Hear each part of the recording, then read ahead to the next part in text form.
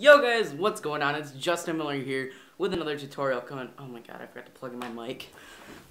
What's going on guys? Justin Miller here with another tutorial coming at you because today is Friday.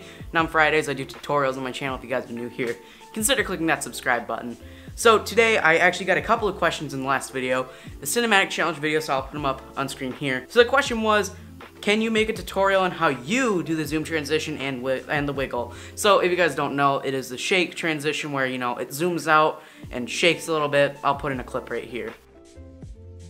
So pretty much all I have to do is I'm actually going to give you guys the preset on how I did this. All you have to do is just go into your preset tab under the effects tab and right click and click import preset and then select the preset, my preset that you want. But I'll link that down below so you guys can download it because that'll save you just a lot of time. And the other quick question was, how do you crop a video in Hitfilm? So there's two different ways that you can crop a video in Hitfilm.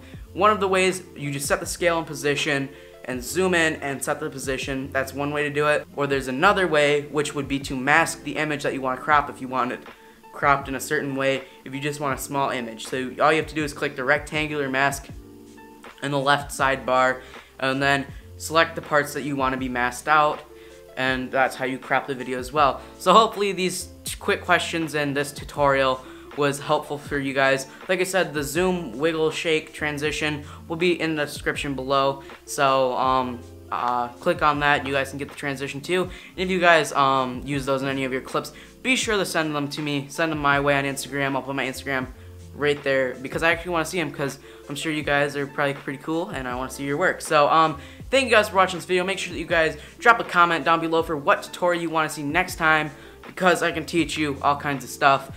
Like the video and subscribe if you guys haven't already, because I post new videos every Monday and Friday, and I'll see you guys next time.